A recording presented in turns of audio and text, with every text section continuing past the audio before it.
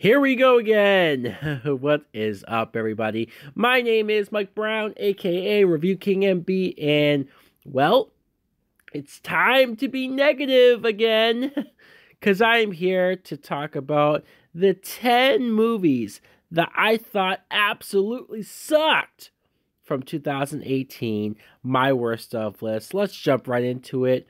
Number 10, Fantastic Beasts: The Crimes of Grindelwald. Look, I'm not saying this is the worst movie in the world. Obviously, it's just at number 10. But I am so sick of certain movies, certain franchises who, if you don't really have a great story to tell, if you don't really have a great purpose for why we're continuing in the franchise, then don't do it. Stop doing it purely for greed and money. They are milking the Harry Potter franchise for everything that it's worth. J.K. Rowling, I don't know what's going on with the series now. These prequels are not working so far. Eddie Redmayne as a main character just does not work. He's not interesting. He's too awkward and weird. I don't want to follow him. I'd much rather follow Dan Fogler. But Johnny Depp isn't really bringing much to this villain character, and I don't hate Johnny Depp. I'm not turning on him because of his personal life. I just wanted more with his casting. Sure, there's some big action set pieces, but I was so confused at so many different times with the plot. 3 or 4 times I'm like, what's going on here? Number 9, Mortal Engines. I just saw this very recently, so it's fresh in my head. You have horribly written characters, boring story. I haven't been bored in a big budgeted movie until, well, when you see what my number 1 movie is. But this deserved to bomb. I saw that it was a huge bomb at the box office, and thank God, right?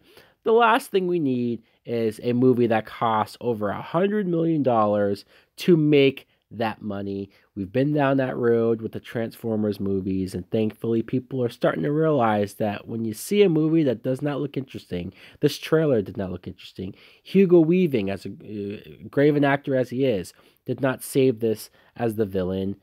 Uninspired in every way, shape, or form. Number 8, Tag. Here is a comedy movie. I love comedies. I love to laugh. I really do. And you have this cast of Jeremy Renner, Ed Helms, who has a motivation of winning this tag game. Wow, so compelling. I really felt bad for him at the end, let me tell you. Jake Johnson, who, thank God, he had that Spider-Man movie come out. Isla Fisher, who's the only woman who I guess is involved in the game. John Hamm, I can't believe they got him to do this. And Hannibal Buress, who I don't buy as being friends with these people at all. This movie never once made me laugh.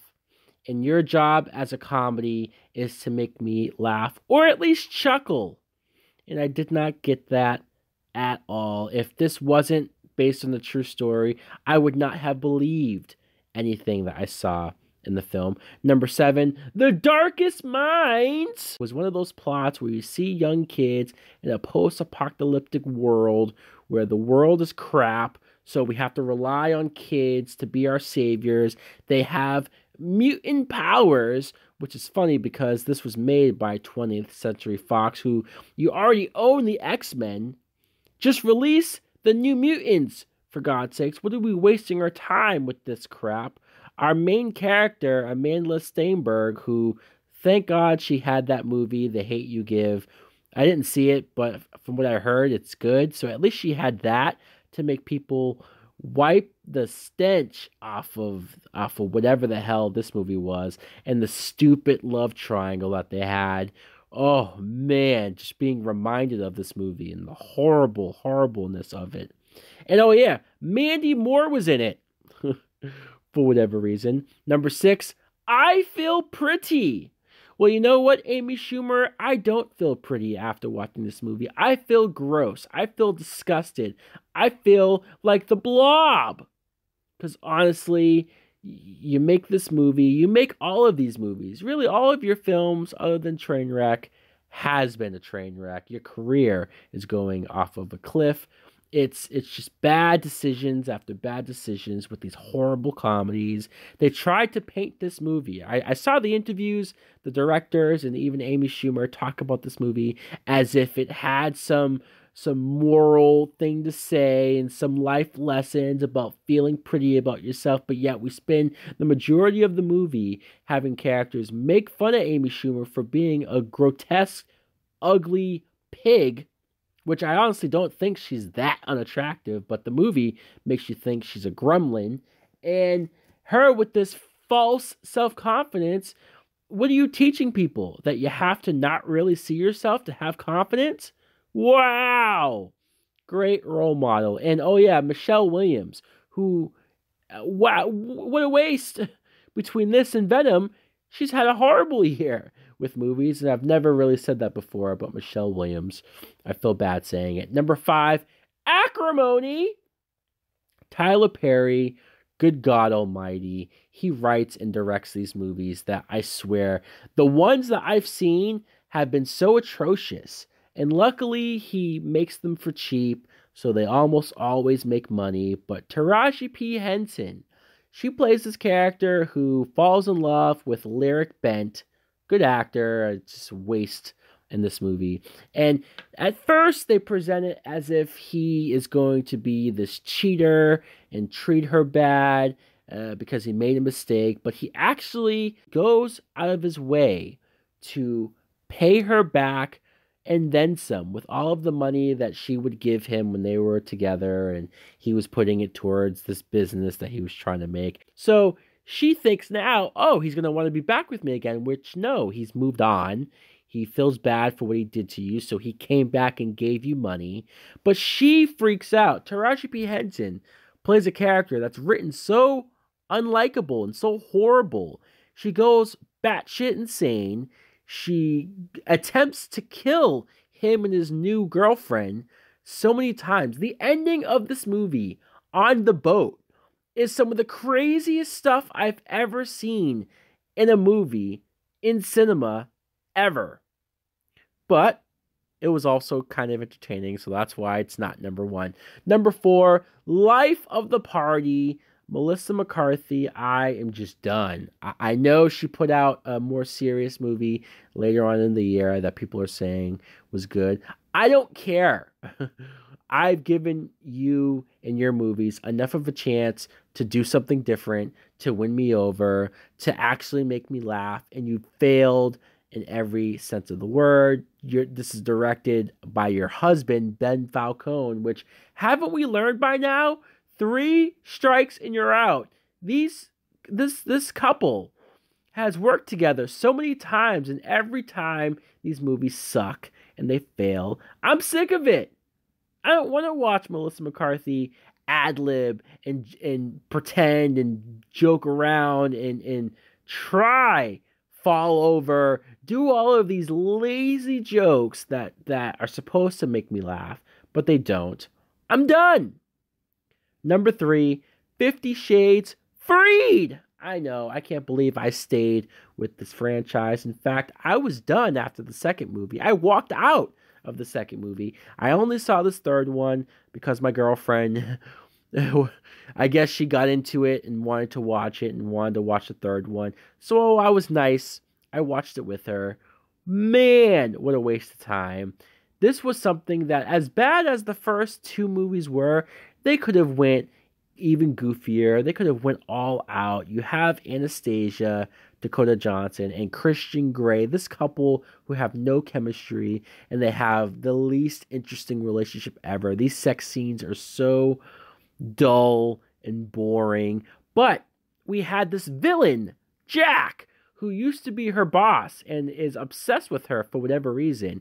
Man, if you couldn't tell that these movies were based off of Twilight fan fiction, it's the fact that you have this girl who the world revolves around her, between her boyfriend and his family, and then these villains who are obsessed with her. Like, she's the most sought after girl, just like Bella.